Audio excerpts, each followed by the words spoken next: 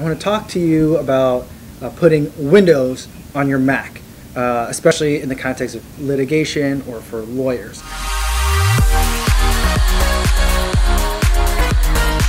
Now, I have my MacBook here. I purchased this a couple of months ago, maybe half a year ago, and I do run Windows on it. That's something that you can do.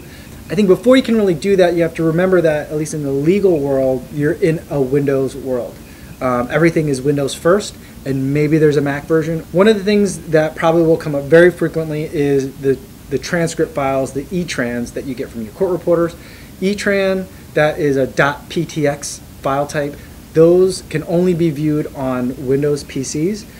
From there, you can download the free, I think it's Real Legal transcript viewer. From there, you can convert that to a full-size PDF, a mini PDF, or an ASCII, like a .txt file. You can do all those things, convert it within that. But that is a Windows-only product.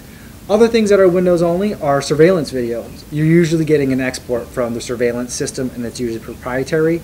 The only way it'll work most of the time is on a PC. So if you want to view that, you're going to have Windows. Other things that are PC specific are things like case map, trial director, and sanction. I'm not sure how relevant case map is anymore, but in terms of trial director and sanction, those are still very relevant as trial presentation tools. Parallels is a piece of software that lets you run a virtual instance of Windows. In essence, you're putting like a little computer inside your computer. It takes up some of the resources from your Mac, so it's a pretty processor intensive thing to do. I wouldn't recommend doing anything less than a higher spec MacBook Pro, but you can do it. And so now I'm actually running Windows inside a window on my Mac. And so we'll let it boot up for a second and take a look at it. So now I've got Windows 10 open inside a window on my Mac. Things become a little bit trickier is if you have applications in Windows that make use of an extended desktop setup, or if you are an extended desktop user. I'm a big proponent of extended desktops, utilizing more kind of real estate for you to work with. I don't really like spaces quite as much, although I use it quite a bit when I'm using just the MacBook. In order to take advantage or even to use something like Trial Director or Sanction within Windows, for example, I'll pull up Sanction 2.9, which is my favorite version, even though it's a little bit old, of Sanction. I'll pull it up. I've got Windows running kind of like in a window in Mac. But once I go to then try and publish an exhibit, let's say I hit the Publish Exhibit and get into presentation mode. Normally once I hit that on a PC, it turns my second screen into the jury screen, and that screen turns blank. But if you look here on my MacBook, it has turned this screen blank because I'm running Windows inside a window, and even though I'm connected to another monitor, Windows doesn't realize that I'm connected to another monitor, at least not right now. I have to change in Parallels the setting to make sure it uses all the displays in full screen, and I have to actually enter full screen mode. So now I've got my desktop. It's taking up kind of like all four corners of the MacBook. Let's get back here. Now when I run presentation mode, it will turn my extended monitor black. Right? And from there, I can then take the exhibit and get it published. And so that's how that works.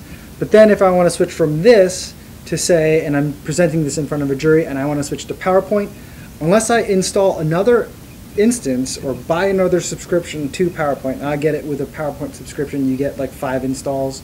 But unless I use another install of it on my PC, I'm going to have to switch to the Mac version of PowerPoint, which to do that, then I'll have to use spaces to 3-finger swipe over, and as I do that, it'll affect how this second monitor behaves. And right now I'm looking at the desktop background for the extended desktop on my Mac.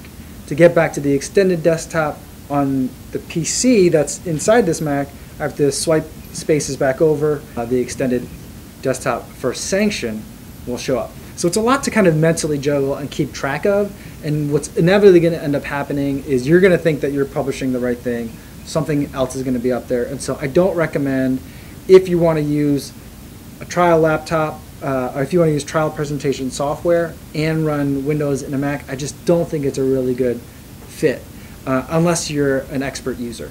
So if it's something that you're considering because you like the ease and simplicity of Macs, nothing about running Windows in a Mac is all that easy or all that simple. It's coming a long way. Ultimately, the best thing that could happen is if these trial presentation software companies would start writing software for the Mac, but as far as I know now, there isn't really a reliable Mac-based trial presentation solution. I am aware of TrialSmart, that it's out there, but it's not something that I would personally use. Not quite yet. I haven't had enough time to really like test it out thoroughly recently. I haven't looked at it in probably 5 or 6 years, but for now, if you're in the trial presentation world, you're still going to be using PCs. The good news is PCs, I actually like the Windows experience better than I like the Mac OS experience right now. When you're using extended desktops, I think that Windows is much more convenient.